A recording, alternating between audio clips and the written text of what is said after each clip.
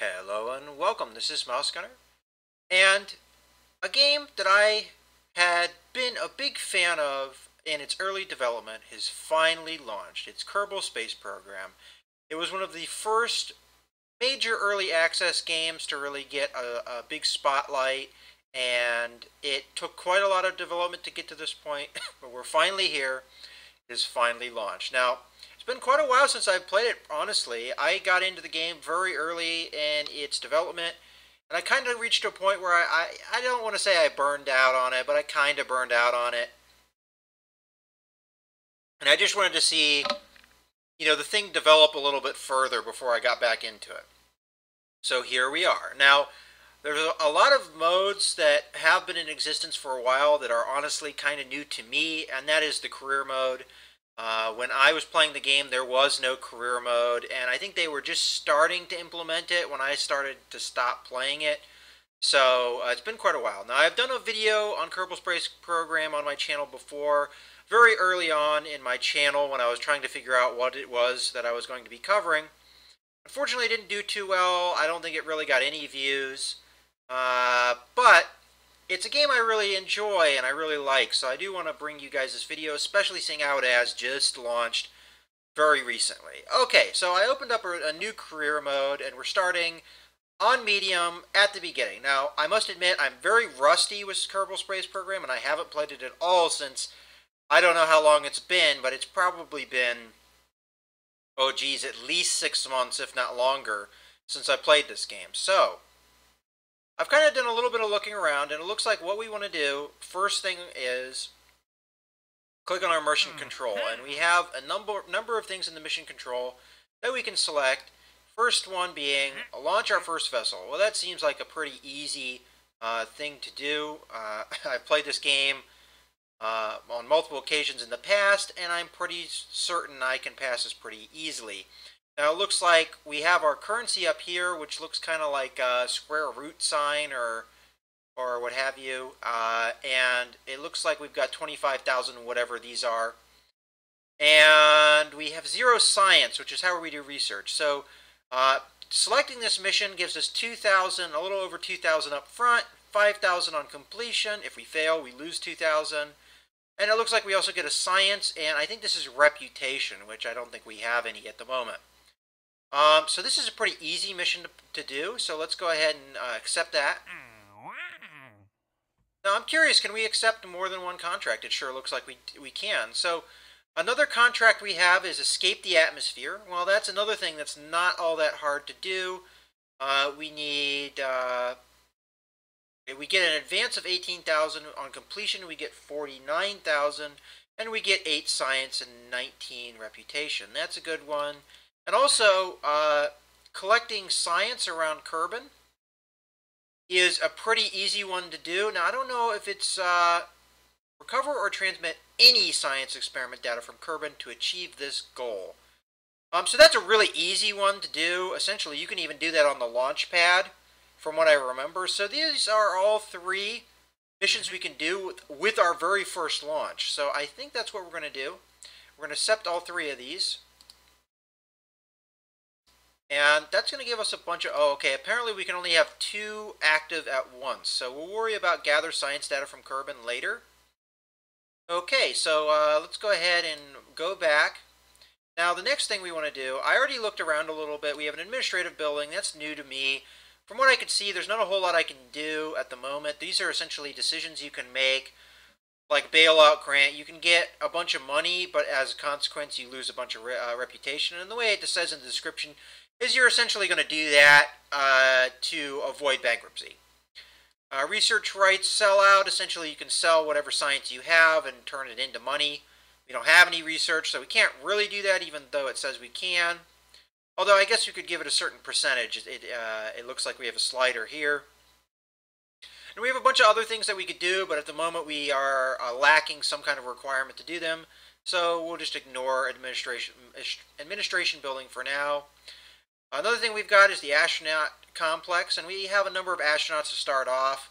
And I'm not really going to hire anyone else because it costs quite a lot of money to hire somebody, and also I already have 4 pilots. I don't really see a need to hire any more. Okay, so we also have this where we can look at what's going on in our solar system.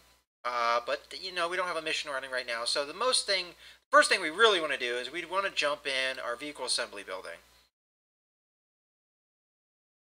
And we're not going to have a whole lot to build with at the moment.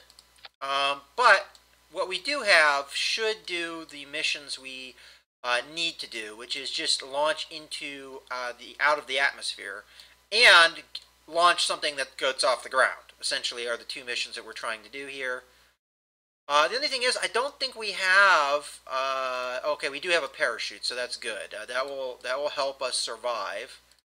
Okay, so mystery goo is used for science. I don't want to do that yet because we don't have a contract for it yet. So, in my opinion, there's no real purpose in doing that. We do have a solid fuel booster. Doesn't look like we have any other kinds of way of propelling our craft at the moment. I'm hoping this isn't going to cause us to instantly fail our initial mission because we might not get out into orbit. I mean, not orbit, in the atmosphere. And because we don't have any other means of, for instance, structure, well, we could put more than one booster on here. I'm curious to see if this will even leave our atmosphere as it is. But we have a parachute. That's going to be useful. We want to have more than one stage. Let's get our solid fuel booster here. What I'm thinking here, to kind of maximize our chance of getting out of the atmosphere, let's go ahead and let's try 4. I'm going to do 4 solid boosters off of this one booster. And the reason I'm not putting them, I actually don't remember how to rotate things.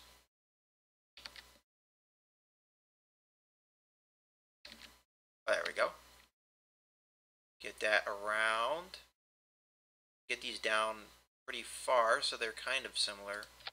Alright, there we go. And that we're going to make a same stage as this. So we've got 5 boosters going at once.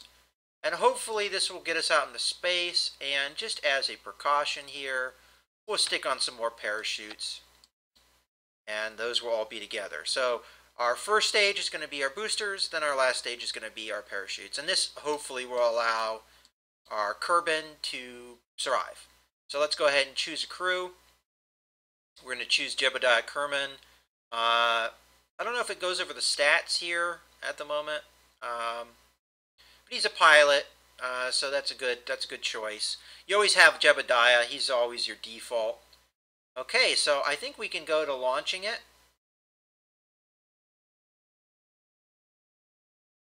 Now, whether or not this will actually work, who knows? And another thing I'm not sure if I remember how to do is setting up the SAS, which is kind of your stabilizer. Honestly, a lot of things have changed since last I played this game. Over here are different. Let's go ahead and grab up our fuel so we know when it runs out. Let's go ahead and launch our first mission. Wow, look at that acceleration. Alright, I didn't think we would make it up into out of the atmosphere, and I really hope that this doesn't cause us to fail that one mission. But we got off the ground, which is going to succeed the one contract. I'm thinking there was a time limit on it, though, so while we're here, why don't we right-click here, and, well, we could do a crew report for science, but the only problem is there's a contract for that, too, and I want to make sure I don't, well, you might as well open the parachutes. There's no reason why not to. So this is our first real easy mission. Not many things involved with this, but this is essentially how your campaign mode is going to go. You start simple, and you go from there. If you guys really do enjoy this look at the career mode, I'll continue it and do a video series on it. I kind of have an opening in my slot. daily slots, so I could add this on to the series that I cover. I do quite like this game, and it would be really nice to get back into things. But let's go ahead and speed things up, if I remember how to do that. Which I don't. Was it this? There we go. Like, I honestly have not played this in a long time, and this is the first time I've played it in a long time, so to remember all the controls, I'm surprised actually how well I remember this, but we're just essentially floating back down. You see our distance here. We're actually going down pretty slow. I wonder if it's because we opened our parachutes. That's slowing us down a little bit. So let's speed it up quite a lot. Eventually we'll get down low enough that our parachutes will open fully and we'll really float down really slow. But there's our launch pad down there, so we didn't travel all that far away from it. Okay, so now that we're getting close to the ground, I'm going to slow down a little bit so we can see the parachute open. Probably about 500 meters it will open. A nice slow descent. The solid fuel boosters are pretty simple. Alright, there goes the parachutes, and now we'll really float down real slow. So I might as well speed this thing all the way back up. Now hopefully we don't explode on impact. In previous versions of the game, when you float it down, even at a low speed, you might cause the fuel tanks to explode. But I put a lot of parachutes on this thing to try and really slow it down so that didn't happen. Because I'd like Jebediah not to die. Here we go. Very slow and steady. I slowed it back down to real time. Don't blow up, don't blow up, don't blow up. Okay. Phew. Okay, so essentially, now that he's landed, I think, if I remember how this works, you can go back to the Space Center.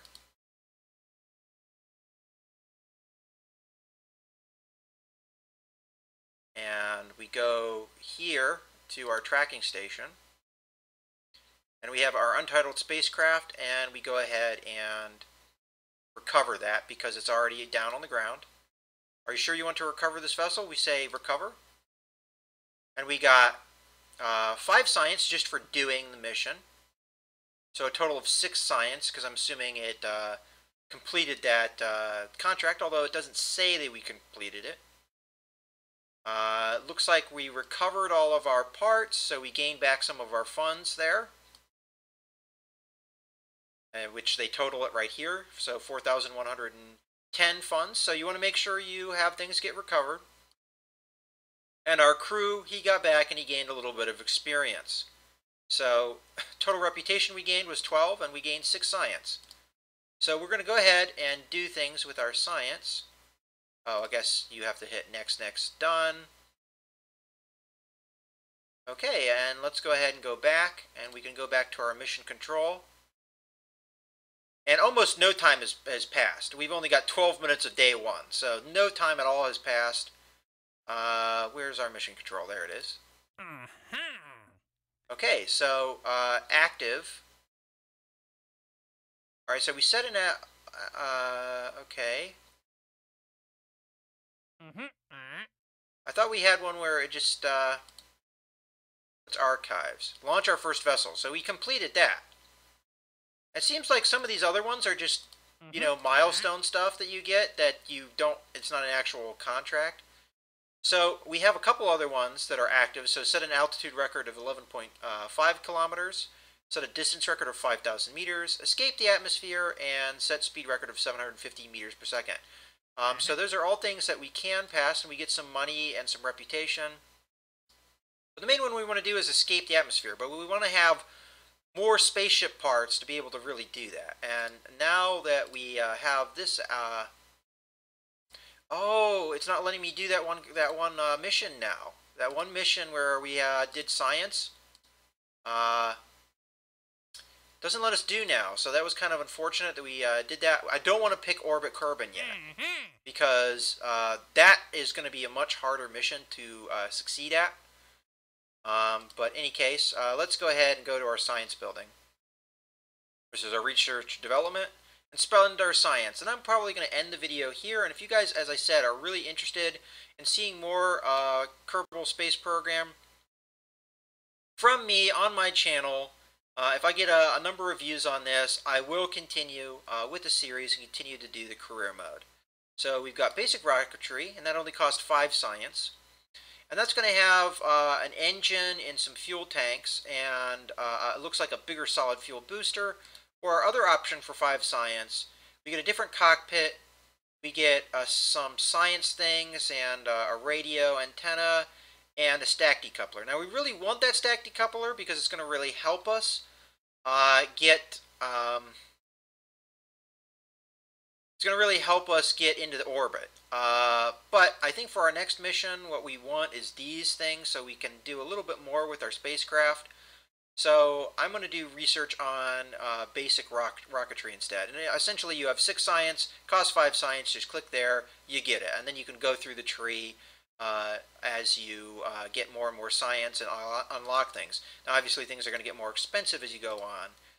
But once we get this one here, Engineering 101, we will have a lot of the basics to do a lot of the missions that we can do, which will really help. So I hope you guys have enjoyed this look at Kerbal Space Program, and I hope you guys are really happy to see this thing finally released in its full version.